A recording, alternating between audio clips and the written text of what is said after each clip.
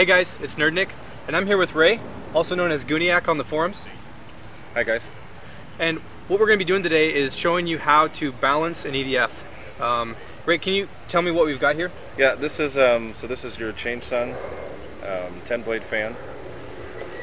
Basically what we're going to do is just do a really simple balance. There's a lot of different ways to do this. This is the way that I choose to do it because it's the simplest, the easiest. It only takes a couple minutes to do it. It goes off of feel and sound. You don't have to use a balancer or anything like that. Okay. If you have a, what I normally do is I'll get a baseline setting here.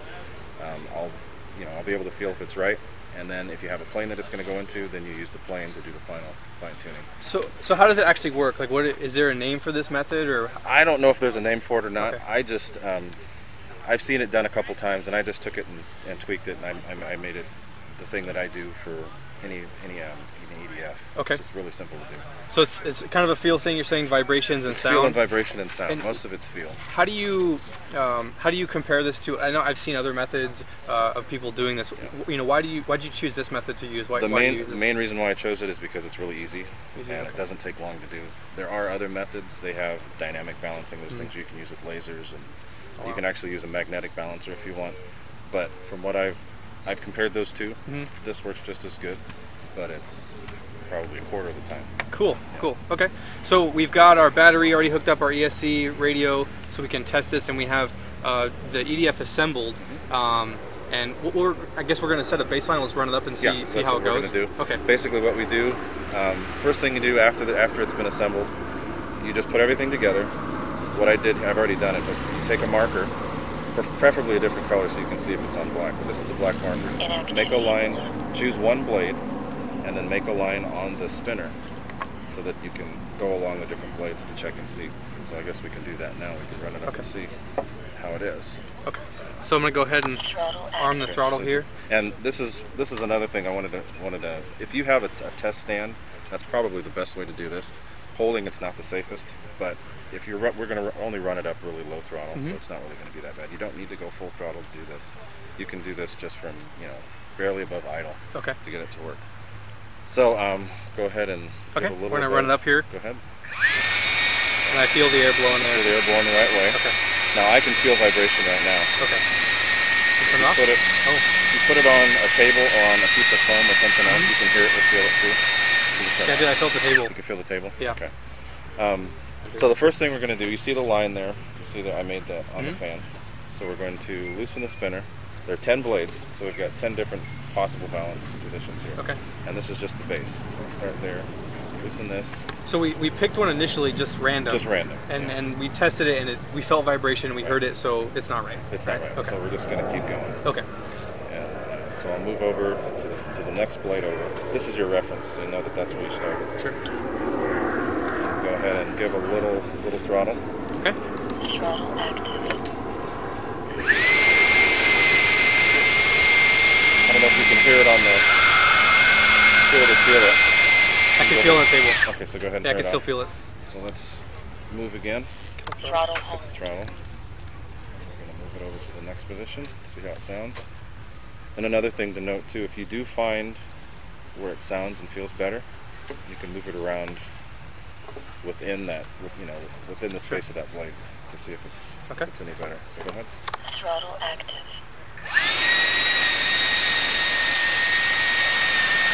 Still feel it in here. Yep. Okay. Go ahead. Still feel it. So this is basically what we do all the way until we get back to the other side. Okay. So at some point, if you find one that is balanced or that causes it to be balanced, what are you expecting to hear or feel? You'll feel it. It's not really so much hearing at this point, it's more feel. Okay. You can feel it. Right now you can feel it. I mean, if you were holding it, you can feel it. Okay. And you can hear it through here. Now when it gets better, you're not going to be able to hear a difference between the way this sounds when you're holding it in your hand and when you touch the table. Okay. You hear a little bit of motor noise, but you won't feel vibration. Okay. Just go ahead and run it up one more time. Throttle active. Feels a little better. Okay. Still vibration. There's a lot less though. A lot less. Yeah. Yeah, I don't feel it nearly as much in the table. Throttle hold. So now if there's one that sounds a little better, I'll make a little mark. It won't be the final mark, but it'll make like a little mark down low on the blade so you'll know that was an okay spot. Okay. But that's not the final place. We're still going to keep going. So again. Next side. Next blade.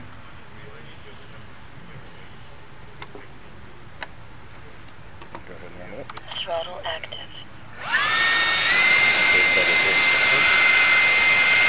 Still a little vibration. Yeah, I barely feel it now. But barely. Yeah, barely feel Throttle. it. It's getting better.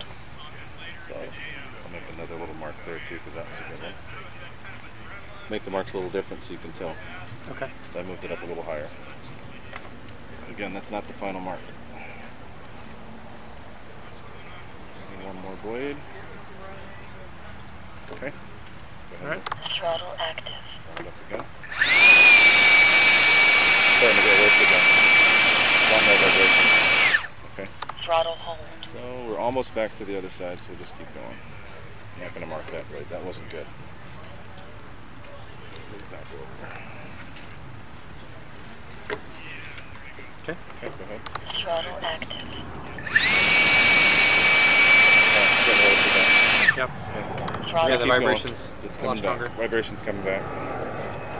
But I always go through all 10 because you never know. Okay. However many blades, it's always best to just go through them all. And then you can kind of have a reference point too, because then you can see what was good and what was bad.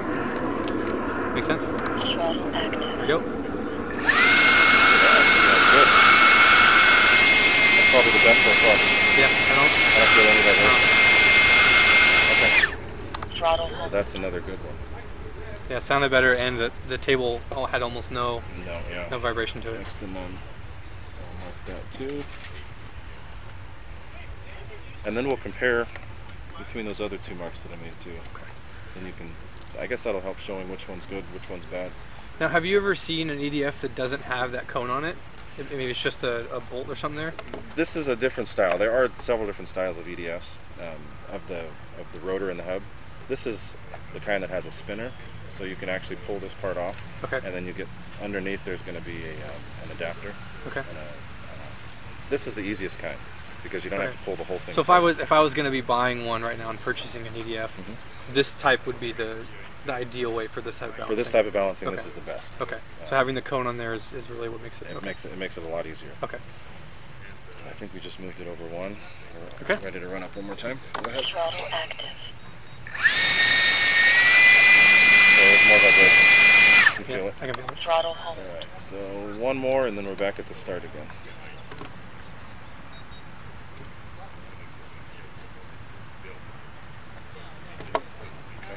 Throttle active. That actually feels pretty good. That actually Throttle. feels and sounds pretty good. I'm going to mark that too. So now we'll go back, because we're at the beginning again. Mhm. We'll compare all of these to the marks that we already made, and then see how they sound. So we already found that one. That Okay. one was good. That Yep. was a good spot. I felt a little vibration still. Just a little bit. So Yeah. let's go back to the other ones and see if it's any better or worse. Okay. And if I was at home, doing this on the kitchen table, would I still have the same results? Still be the same results. The best thing to do is to use this on the plane you're going to put it in. Put it in the plane. Okay. Well, and you do it outside of the plane, but just touching it to the plane Okay. will give you, will let you know if there's any extra resonance Got or it. vibration. There might still be some resonance when it's in the plane, but it won't be the same as the vibration. Okay. Here we go. Throttle active. A little bit of vibration there. Feels pretty good though. Yeah. Throttle hold. So that, let's see, so that was one. Let's go back to the other two. I think it might be that first one. Okay. Here we go. Throttle active. There's vibration there. Okay. Throttle hold. Let's go back to the other one.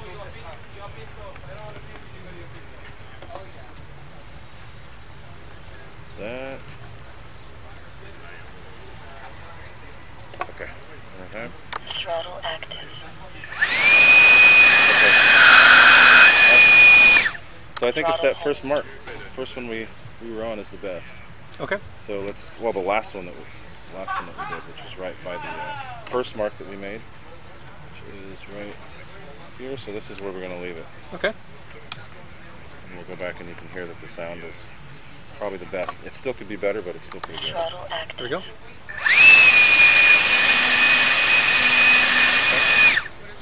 Throttle hold. So that's the one. So I'll make a bigger mark so we'll know that that's the one to stay on. Cover most of that blade. So now we've got the cone in the right place. It feels like this is the best. That's best the good baseline. Do we have any ability to fine tune it from there now? Yes, and that's what I've done here. I actually use electrical tape to do that. What I'll do is I'll cut little small squares. It doesn't have to be, perfect, but just squares, and I usually put 2 together because that usually works the best.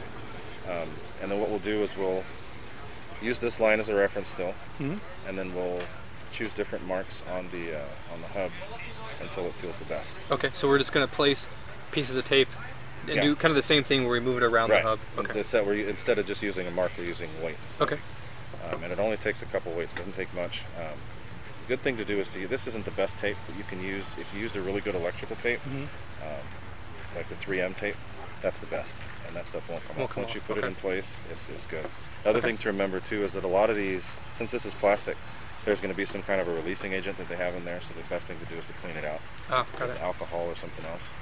But for what we're going to do today, this is good. Another thing to remember is that when you're running it up, with the weight on the outside, run it up as low as possible. You don't need to go fast. Okay. Because it will shoot the tape off and you lose it and have to start all over again. So just keep that in mind. Okay. But other than that, that's it. So again, we have this spot, so we just choose a random spot, take a weight. And what I usually do is I'll go 180 degrees from where just opposite side. The opposite side of where you started. Put it there. Then you try and put it towards the base as far as you can. That's another thing that you fine tune too. You can either start at one closer to the front. It won't have as much. It won't be it won't want to spit off as much. But sometimes once you get to the right balance point, when you figure out when it's right, you can move it from either further out or further in, and it could get better or worse. Cool. So I'll just start at the outside, and then we'll just run it up really slowly. Make sure you're wearing some sort of glasses. It's best not to do this with other people in front of you. So run it up. That's good. Okay. So you heard a little vibration. Yep. So let's move to one other spot. And we're just moving in little increments. Okay, so you're just going to go around? Yeah, just around. It could be halfway in between. It could be in line with the blade, whatever. Okay. But that's pretty much it. So let's move a little over. And you'll notice when it changes. Go ahead and run it up. Okay. Throttle active. Almost nothing. A little bit, just a little bit. Telemetry lost. Telemetry recovered. Battery critical. 0 volts. Throttle hold. Just a little bit more over. And then we'll see. Okay. Throttle active. Okay. You hear the sound? Hear the difference? Yeah. And there's no difference from when I'm holding it and when it's on the table. So that's perfect. So that's it. We got it. So that's the spot. Battery critical. So what we're going to do Telemetry lost. is make a mark on the outside of the hub 0 volts. so that you know where to put the tape. I usually make a square so you know that's where. Okay. Otherwise you'll get mixed up with the other lines. So I'm going to unplug this to be safe. Pull this apart. RSSI critical. Telemetry lost. Pull the hub all the way off. Now we've already got the lines marked, so we'll know exactly where to put it back. Perfect. Pull that off. And you just take the tape, put it on the inside. Ah, very smart. So now it's not going to blow off. Right. So now it stays inside. Put that in there. Again, the best thing to do is to spray alcohol in here first. Wipe it down to make sure that this sticks, because there could still be some sort of releasing agent or something in there. But this one looks to be sticking pretty good. So then we put it back. Let's get the screw in, then I'll line it up again. So let's get back to the good mark. Put that there.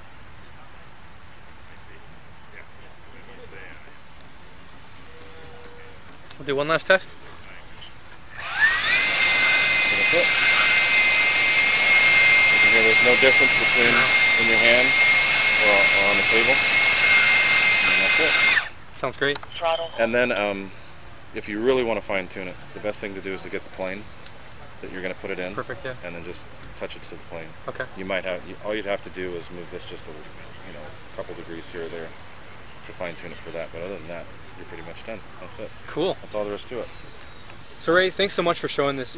You're calling this as a vibration feel kind of method here, right? And essentially we're using the sound the EDF's making, and then the vibrations either on the table or in the plane, itself, to determine if it's balanced. Right. Now, one of the really cool things about this method that I like is if the EDF's already in your plane, you can still do this as long as you can get to the fan. Right. You can perform this. You don't have to take it all apart. You don't have to. And it works really well. So just to recap what we've done here, we started out by assembling the EDF, and Ray, let me know if I miss anything here. Sure. We assembled the EDF, and then we started out by making a single line across one of the blades and on the cone, and that gave us a starting reference point. We spun up the EDF, we listened to how it sounded in the air, and then when you touch the table, you can feel the vibration if it's out of balance, and you can also hear a difference between how the fan sounds. So then, essentially, we've loosened just the cone. The actual fan is still tight, but we loosen the cone. We spin it one blade. We do that over and over again until we try every single one, marking the ones that sound the best. Right. And then once we found the one we liked the best, we took a little square piece of electrical tape, and we did the same process where now we've put the tape on the cone and moved it around until we found the real sweet spot. Right. And then to keep the tape itself fully intact, we took the cone off, put it on the inside, and that really gave us the ability to prevent it from coming off. Right. And now you recommended cleaning this the plastic before you put the tape on. Right. What do you use to do that? I just use regular rubbing alcohol. Okay. Just to get any releasing agent that they used on the mold. Okay. To get it out. Okay. Other than that, that's pretty much it. Or you could just wipe it out with a piece of microfiber or something that's not going to leave lint. And do you find that this method needs to be redone? Does it go out of balance at some point? It doesn't. All the ones that I've used, as soon as you set it once, you're done. Okay. And the important thing to do is use the best type of electrical tape you can use, Okay. which is usually the 3M or something else that you know is high quality. Those stay in place. Cool. Some will use more, some will use less to Okay. balance. Sometimes you have to use a lot, sometimes you only use a little. Sometimes it could just be moving along the blades. That might be all that you need. But either way, you can hear it and feel it. Cool. That's right. Yeah, and there was definitely a difference. Yeah. You could tell a difference. Mm-hmm. Cool. So guys, hey, thanks for watching. I hope you learned something. And Ray, thanks so much for your time. Sure, I really appreciate it. No problem. Thanks, guys.